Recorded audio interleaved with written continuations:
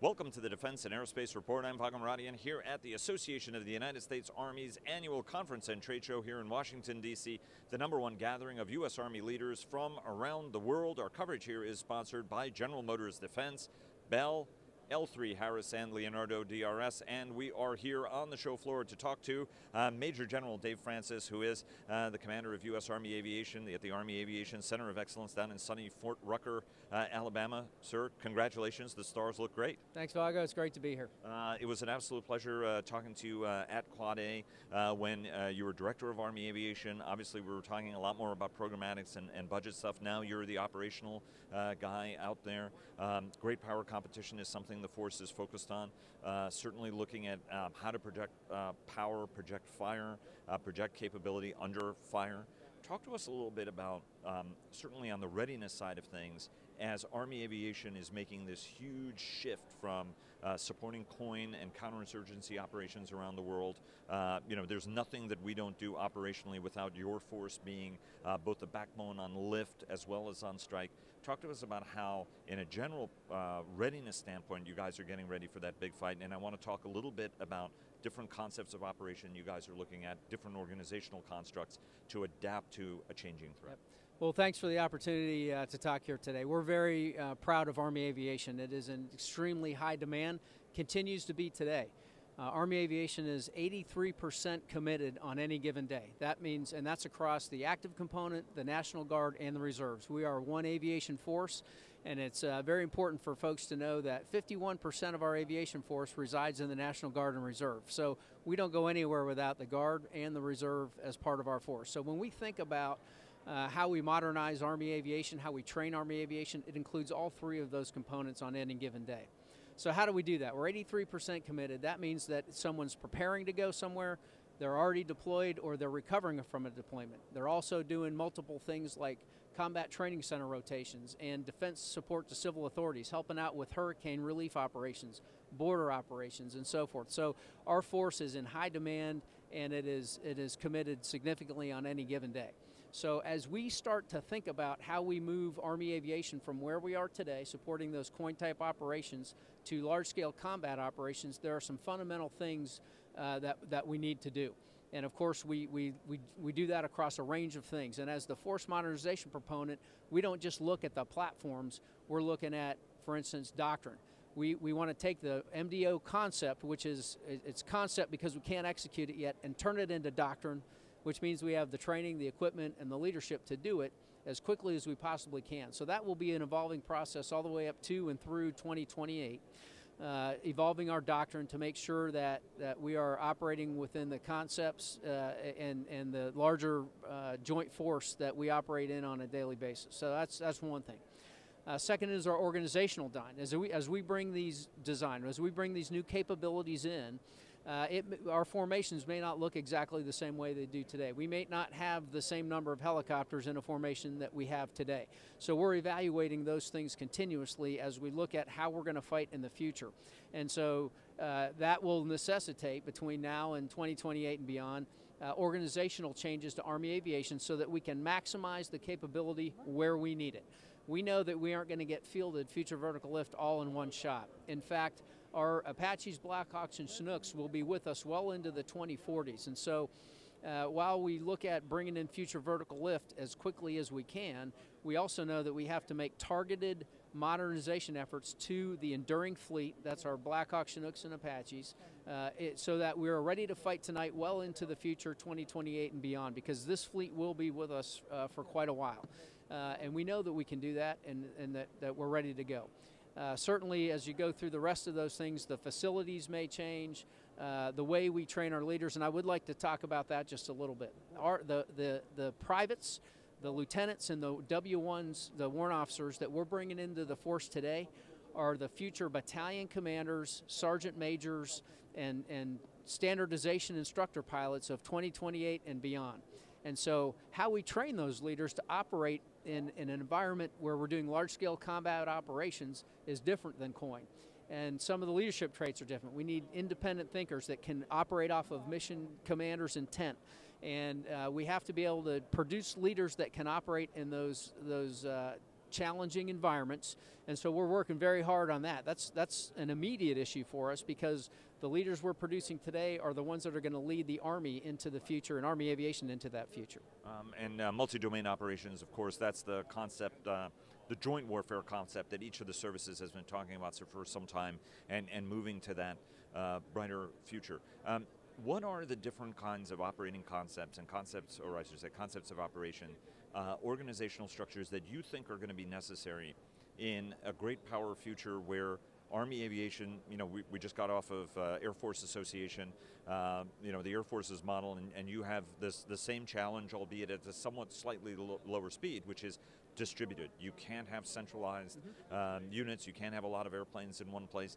The logistics is going to have to move with you. We're going to be talking to General Royer as well as to General Mohan about that.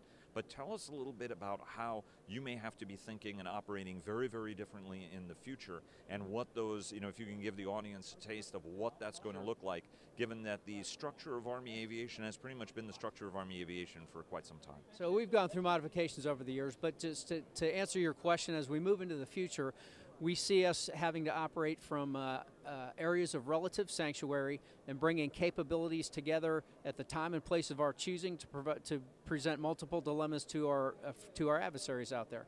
That is going to require a difference in the way we train, equip, and organize, and so we're looking at that. So how you sustain a fleet that has to operate over extended distances in remote locations is going to be different than the way we do it today, where we have much more of a hub and spoke type scenario based on the way our aircraft are maintained.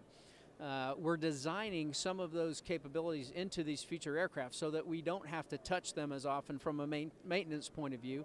They're much more sustainable, and it'll be a longer time between periods where we have to do large scheduled maintenance on these aircraft. So those are some of the things that we'll do. Other technologies out there, additive manufacturing, 3D printing that allows us to produce parts much more forward, are really going to change the way we sustain not just Army aviation, but even other elements of the Army right now. So all of those things are in consideration right now as we move into the future. Let me talk to you about a capability. Obviously, the future armed reconnaissance aircraft is very big. You've got a couple of companies here who've made quite a bit of investment to try to mature designs. The Boeing Sikorsky team, we've got AVX as well as L3 Harris, and of course Bell working on their 360 Invictus design, and the other one's the Raider, which is the Boeing Sikorsky airplane. Talk to us a little bit about what this airplane is and what it's supposed to do, because there were some folks who look at it and say, this is perilously close to what an attack helicopter should be doing. It's a lot more than what a Kiowa Warrior was supposed to do. You've got a lot of internal carriage. You have a very, very cool weapons bay that you guys have specified that you want each one of these companies to have for a capability, and if you could shed some light on that as well.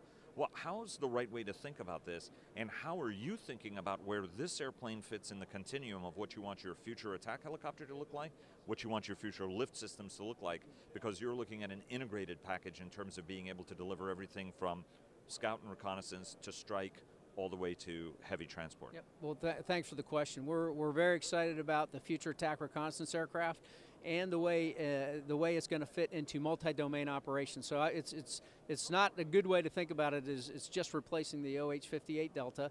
It is going to replace the Apaches that are currently in our cavalry squadrons. That's our going in position right now.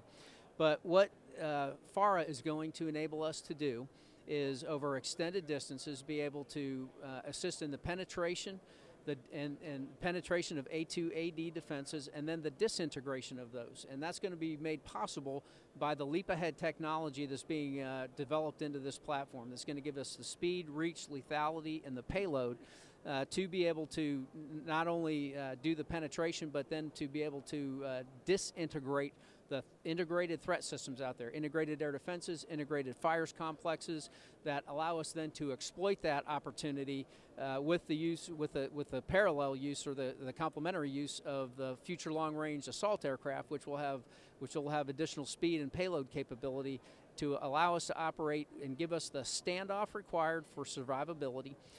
Because we have, in fact, we think that Army aviation is not only going to be survivable. In fact, we're doing physics-based modeling against threats, our most significant threats out there, that is proving that not only are we in the lower tier are we survivable, but we're decisive in that environment. And the future attack reconnaissance aircraft and the future long-range assault aircraft are going to give us the capability to execute those things that we want to do in multi-domain operations. And how do you respond? I mean, even some Army aviator friends of mine have said, like, well, wait a minute, you know, that tends to be the purview of the U.S. Air Force in order to be able to take suppress enemy air defenses, for example, to open up those corridors. That's why they've got a stealth bomber force and everything else. How do you respond to the charge that actually Army aviation is actually empirically more vulnerable, right? I mean, how do you counter that? Talk to us a little bit about the research on the one hand, and also how you're cooperating with the Air Force very closely, given that that was one of the Air Force's and the U.S. Navy key mission sets on how Army aviation would contribute to that team effort. So we know that multi-domain operations are inherently joint. Okay, so we're going to be working with the Navy and the Air Force and other components, other nations, as a matter of fact. Those that argue that Army aviation isn't survivable are not looking at data. I think that's primarily anecdotal, and it's based on folks having past experiences. Our modeling, our physics-based modeling, is proving to us that we are in fact survivable in the lower tier. We're not trying to replace the Air Force and their capabilities, but we are, as we bring all of those capabilities together simultaneously and we achieve convergence of effects, we are going to be successful and decisive in future fights. So we are in fact survivable, and we think decisive in Army aviation in this future fight. Walk us through then, if you look at it, even at 180 knots or 135 knots, I mean, folks have to bear in mind that the Kiowa was a 90-knot airplane, so all of these new airplanes are a lot more capable. They've got a lot more payload. They're going to have a lot more speed. How does this fit? You know, as you said, these replace the Apaches that are in that scout role and the cavalry role, but then you've also got an Apache replacement program that you're looking at. What are the attributes that that heavy attack helicopter has to have for the future? So we know that the Apache is going to be with us right now. So the future attack reconnaissance aircraft is replacing the Apaches. The Apaches were put into cavalry squadrons because that was forced upon us by sequestration, quite frankly. And it was never designed to be a scout helicopter. The future attack reconnaissance aircraft is going to be able to give us that reconnaissance and security capability, in addition to a lot more capability in terms of lethality and payloads that we're going to operate with.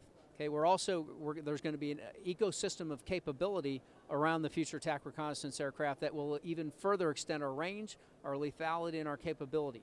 Air-launched effects will be one of those things, which is basically drones with various capabilities on them that will be launched off of these aircraft that extend the range, increase the standoff of these aircraft, increasing survivability and allowing us to achieve that penetration and disintegration.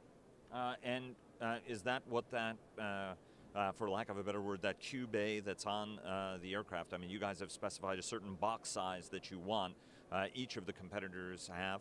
Is that for deployment of more than just weapons, but also a variety of different payloads? So it will be. So we're not tied down to that. We want the space so that we have the flexibility in the future to put whatever we need to in there.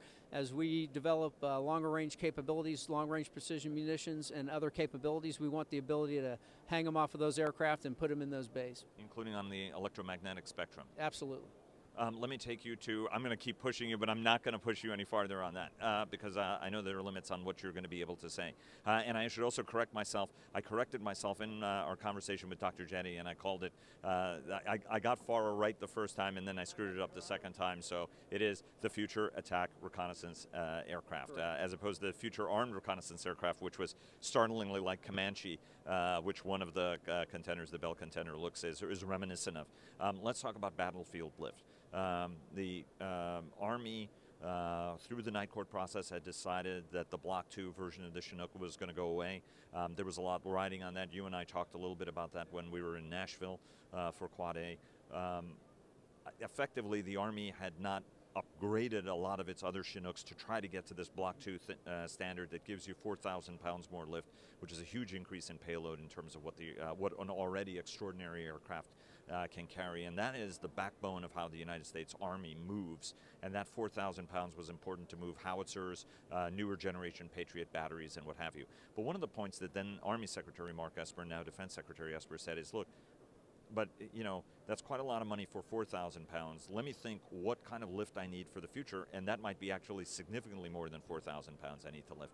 As you go and look, it's the only aircraft in the inventory that's been in the inventory since 1962 with some data plates, albeit completely remanufactured, but data plates are data plates that are attached to an airplane.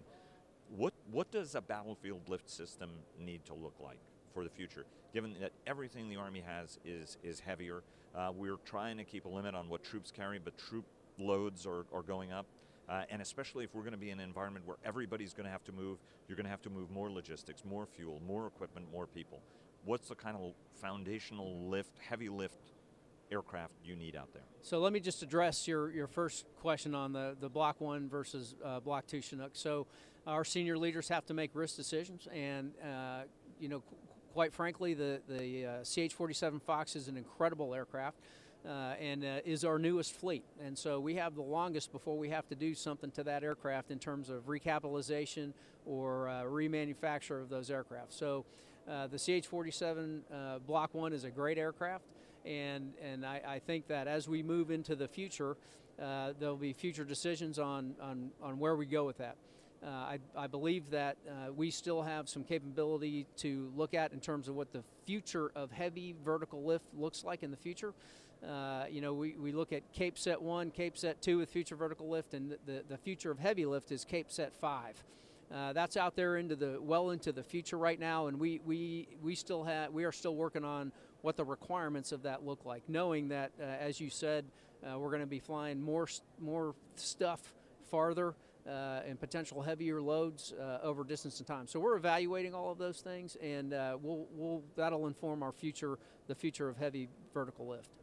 You're the person who's going to deliver capability at the end of the day. There are a lot of budgetary questions. I mean, this is a rather comprehensive renaissance in terms of capability. What happens if you don't get as much money? I mean, do you have a tiering plan here on some of the puts, takes, and choices you may have to make if you don't get as much of everything that you need in order to modernize the force? Yeah, so we appreciate the efforts of Congress to give us consistent, predictable funding, and certainly thank them for the budgets that we've gotten over the last 2 years. As you know, we're in a continuing resolution right now, and that certainly slows our programs down, and we're hopeful that they'll be able to resolve that here very quickly so that we can go after the modernization priorities. We cannot afford not to modernize. Our adversaries are developing capabilities that require us to have the leap-ahead technology that future vertical lift provides, and it's very important for us to maintain our edge and our asymmetric advantage, particularly in Army aviation that supports our Army aviators, multinational fights, and the joint force as well. As the budgets come in, we will have to deal with what Congress gives us. And we will certainly prioritize those things and balancing between the enduring fleet, which will be with us for many years to come, as well as bringing that new capability and that leap-ahead technology that future vertical lift brings to the battlefield. One very last question, and that's the length of the sticks. I mean, fundamentally now, Army attack helicopters have got a gun. They've got hydro rockets that are much more precise than they ever were in the past, which is a massive advantage, but fundamentally it's the Hellfire missile.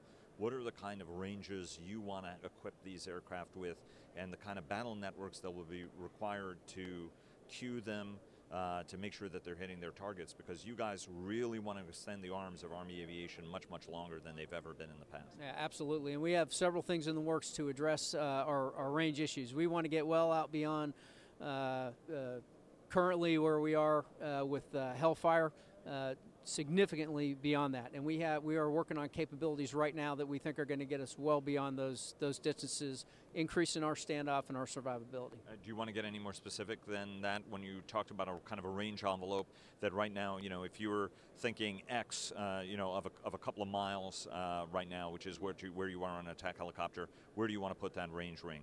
Yeah, it's going to be way out there. Dave Francis, Major General, the Commander of Army Aviation. Sir, thank you very much. Absolutely an honor and a pleasure, and hopefully we can visit you down in Fort Rucker one of these days. It would be a real treat. Absolutely. Look forward to it.